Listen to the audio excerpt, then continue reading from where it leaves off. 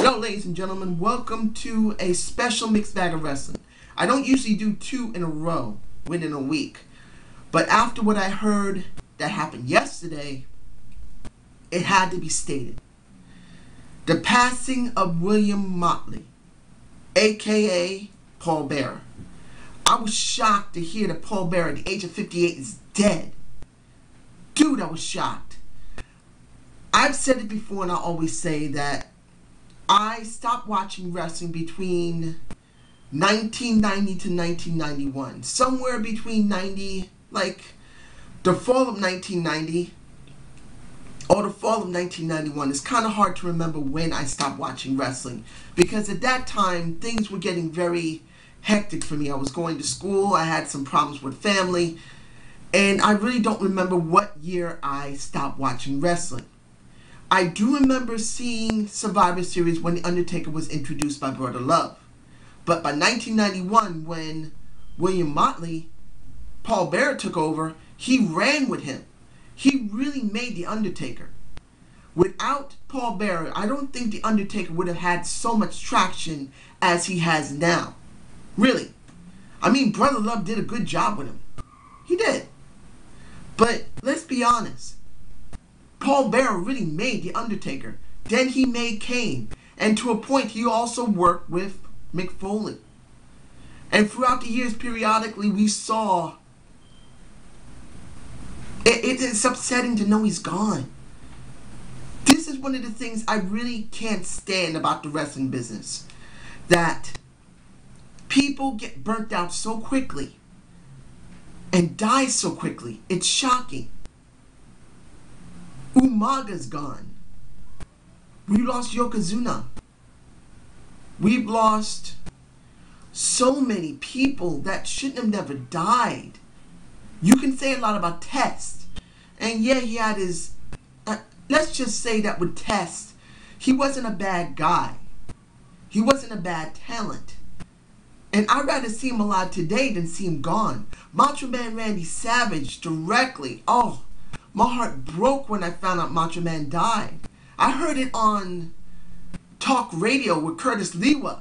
I was listening to it, and I found out that he died through there. Then I found out on 1010 Wins being done on New York. Briefly about Macho Man. Nobody in really lengthy would talk about him. Unlike the Off the Rope show, who did a good long segment about it and talked about how upset they were. And the Sleg Daddy did a very special video on him. But now knowing that Paul Bearer's gone, it's like losing almost royalty in a sense. Because The Undertaker has made WrestleMania. Really. You can say a lot saying the streak, it has been pretty important.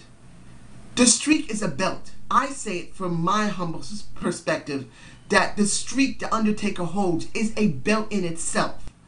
When someone takes that streak from him, if he allows anyone to take it, that's like taking a world title. That's something that will never be forgotten.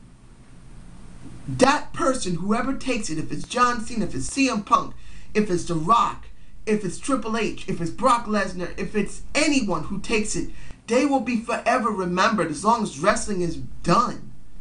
For this company, the WWE, as the man who took the streak, but who helped make that streak happen. Who is the one that helped push The Undertaker the way he did? Who is the one who was by The Undertaker's side with the urn saying, "Oh yes, The Undertaker will rise again. Oh yes." Holding like a urn. Sorry, this is something else entirely different. But holding that urn up in the air. And then The Undertaker rising from the dead. When The Undertaker came back as Undertaker, the dead man, instead of The Undertaker, the badass, Paul Bearer was by his side. And he faced his brother Kane, who couldn't believe, saying, "No, you're dead. You can't be alive." And he holds that urn and says, "Oh yes, we will succeed. The Undertaker will be the one who will win this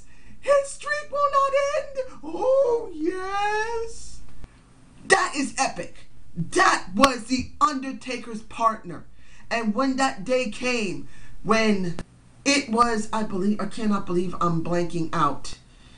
It was, who was it? I don't think it was Ted DiBiase. Yes, it was Paul Heyman, I believe.